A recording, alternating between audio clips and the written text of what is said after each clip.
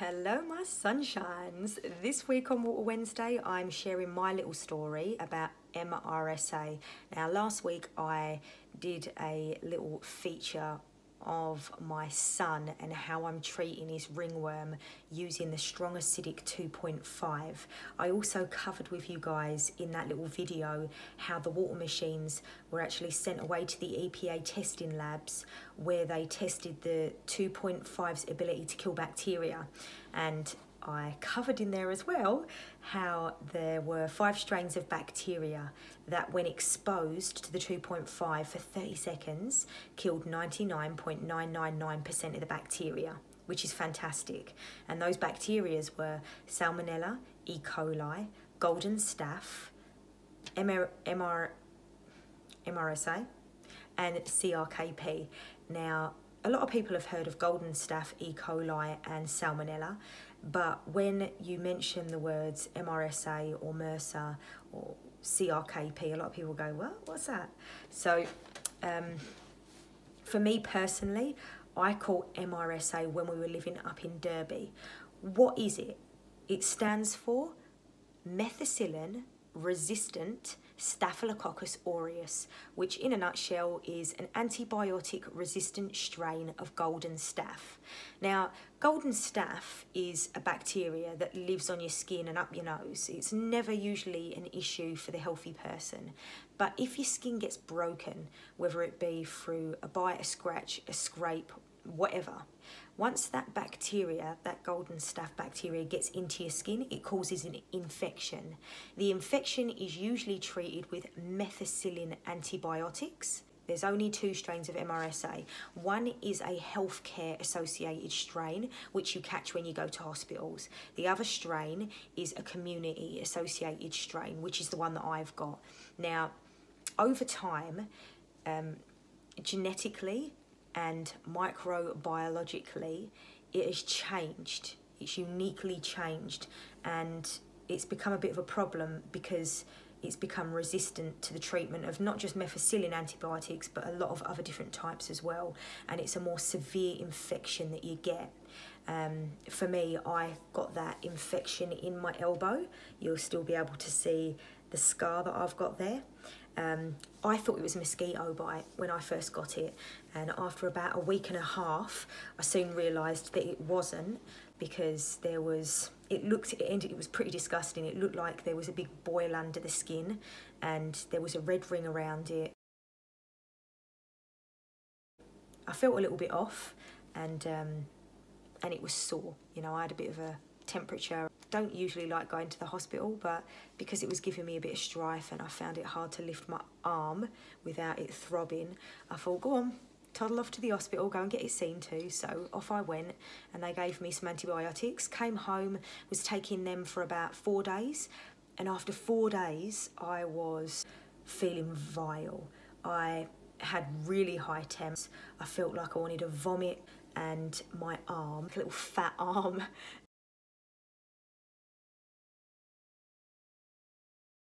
now, I'm a shouty mum. Everyone who knows me knows that I shout at my kids because that's just, they only listen when they get shouted at. Every time I went to raise my voice, I got this shrieking pain down my arm and throbbing. It felt like it was going to explode. It was just horrible.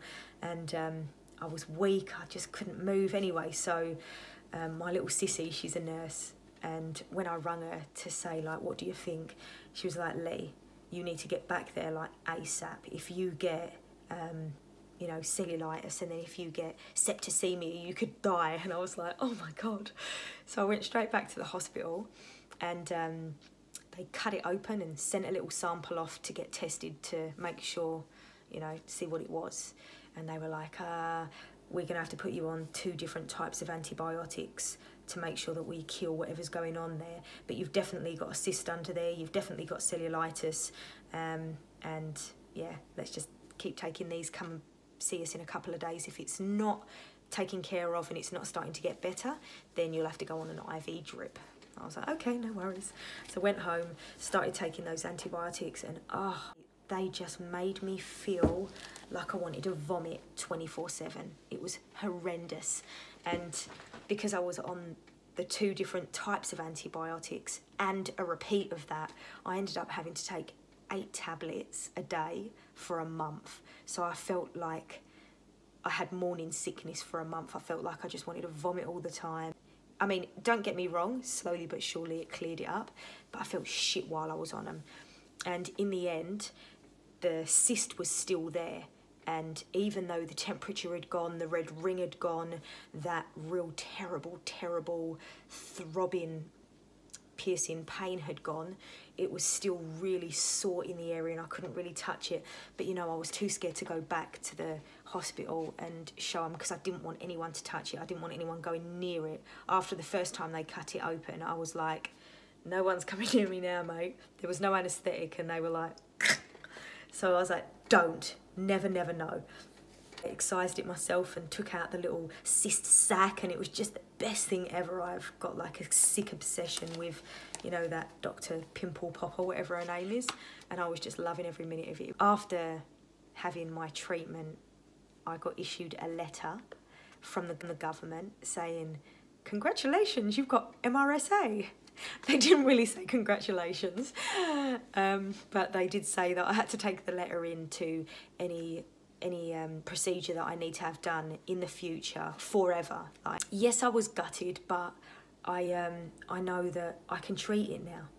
And if given the choice between antibiotics that make you feel next level sick, or an antibacterial water that kills M.R.S.A, mate, I know which one I'm doing. I'm very grateful knowing that I've got it. So yeah, that's my story. Bit of a depressing story, I know, but just know, party people, that yes, it is infectious, but unless you see a dirty big boil on my arm, you know that I'm not infectious, right? Okay, so you don't have to be like this when you see me. Like, Leanne, don't come near me, you've got M.R.S.A. I've got to admit, I was a bit embarrassed to share this story with you. And it shouldn't be embarrassing, but, you know, it is something that I think is like a dirty person's disease. And I'm not a dirty person, I'm not. But it is what it is, I've got it, and I've got to deal with it now. But unless I've got an infection, I'm not infectious, okay? So don't be scared to come and give me a hug. No, but for reals, I wanted to share this with you. The reason I wanted to share my story with you is in opening up and laying all my embarrassing cards on the table is to help you. If you've got M.R.S.A or CRKP or golden staph of any kind, and you don't want to treat it with antibiotics that make you feel sick, or antibiotics in general, you want something that you've got at home in your house that you can treat anytime you get it, then, you know, holla. If you want to know more about it, call me, message me. I've got a website you can visit if you want to go on and have a look. It's www.lovelieswater.com, or there's another one. It's www.theanagicmagic.com. Go onto the website, have a little look. It's got all the prices there. It's got all the information about all the different things that those waters can actually do. It's not just what I've explained. There's a list as long as your bloody arm of all the different things that the different types of waters can be used for and do in your home or for your health. It's just fab. So go and have a look.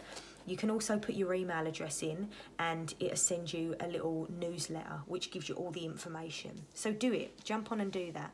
You'll be really blown away. I know that my Looking Lovely business page is a hair and beauty business page, but Water Wednesdays are reserved specifically for the uses of the Kangen water. So I'm going to be showing you a whole heap of things that this water can do, and it's not going to be all related to hair and beauty. So if you see some random thing pop up with my husband cleaning the tyres on our motor, or me cleaning the bloody toilet bowl to show you how good it can sparkle, don't be alarmed. It's Water Wednesdays is reserved for that side of the business, which is the Kangen water and the Enagic machines. So look out for that. It's going to be interesting, it's going to be a blast, it's going to be funny, and it's going to be informative.